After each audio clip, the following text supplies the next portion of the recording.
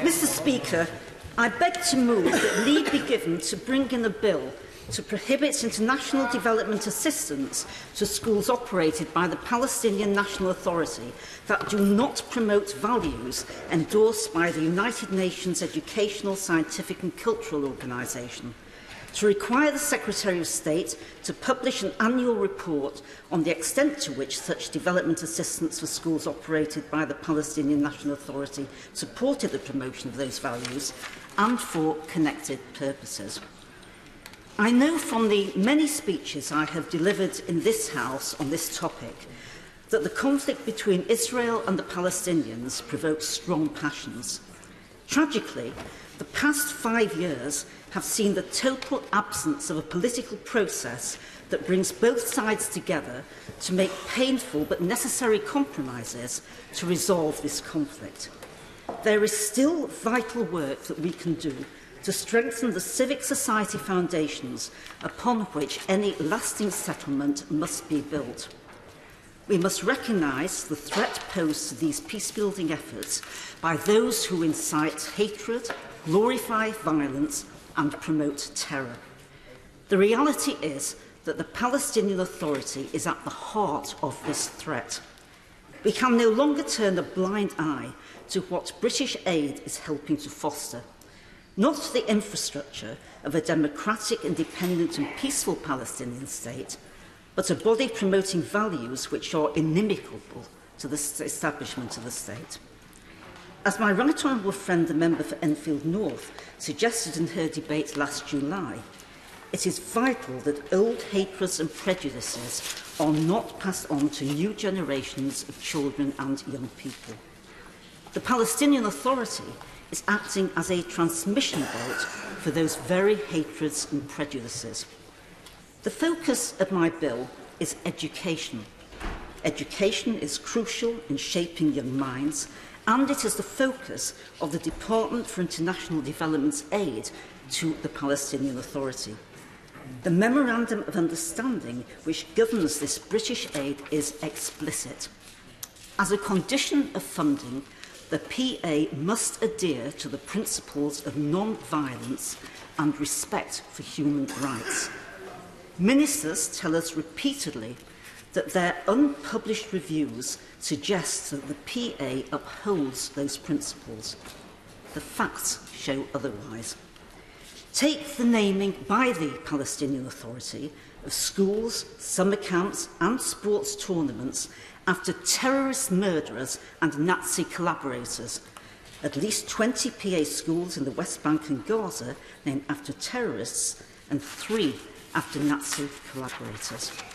Salah Khalaf, the head of Black September, a terror group whose name will forever be associated with the torture and murder of 11 Israeli athletes at Munich in 1972.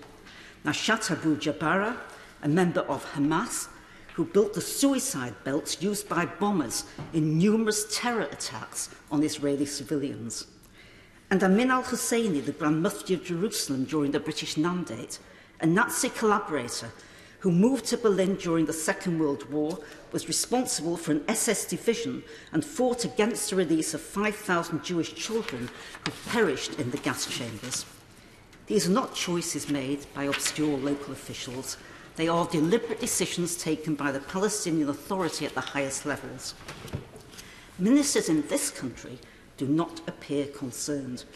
Last year, the Department for International Development claimed ignorance on whether any of the thousands of teachers and public servants whose salaries it pays work in schools named after these purveyors of hate, whose names should be consigned to the history books.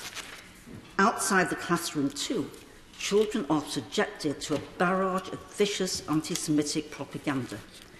Children's programmes on official PATV feature children reciting poems calling Jews barbaric monkeys, the sons of pigs, and most evil among creations.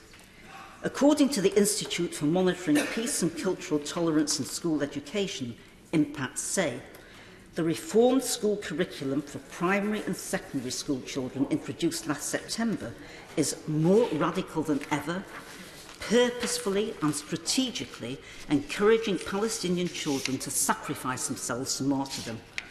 5-year-olds taught the word for martyr as part of their first lessons in Arabic.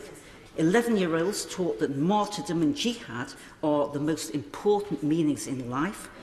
And teenagers taught that those who sacrifice themselves will be rewarded with 72 virgin brides in paradise. Arabic language books, which describe terrorists like Dalal Mughrabi, who led the infamous Coastal Road massacre, in which 38 Israelis, including 13 children, were massacred, as heroes are used. These lessons in hate are all pervasive, infesting every aspect of the curriculum. And this curriculum drips with vile anti-Semitic tropes, that Jews sexually harass Muslim women and that they attempted to kill the Prophet Muhammad. There is no suggestion that peace with Israel is desirable or possible. References to previous peace agreements, summits and proposals previously present in school books have been expunged. In their place, lies about the Al-Aqsa Mosque being under threat and calls to eliminate the usurper to conquer Haifa and Jaffa. Young Palestinian minds are being poisoned. The opportunity for Britain to help promote the values of peace, reconciliation and coexistence squandered. This is not about a peaceful future. It is a scandal. DFID ministers were warned 18 months ago about the content of this new curriculum. They dismissed those concerns. Promised reviews have never materialised. Last September, the minister claimed that the PA had taken action to help address concerns raised. Impact Say research shows that there have been no major changes in the current school year. Indeed, the PA have deceived international donors for nearly 20 years with the suggestion that controversial school books are simply being piloted. Ministers have been repeatedly asked to suspend all aid to the PA, which directly or indirectly finances those teaching and implementing this curriculum until fundamental changes are made. They have refused to do so. It is now time to require them to act. My bill calls for 2 actions. First, that teaching programmes in Palestinian Authority schools financed by the UK should promote common values such as peace, freedom, tolerance and non-discrimination. Second, that ministers should conduct and publish an annual review to ensure that UK funds are spent in line with UNESCO-derived standards of peace and tolerance in education. British aid should support the goal shared by members across this House of a 2-state solution. It cannot and must not make that goal harder to achieve. But that is precisely what our support for these lessons in hatred is currently doing. It is time to stop this pernicious policy that works against a peaceful future for Palestinians and Israelis.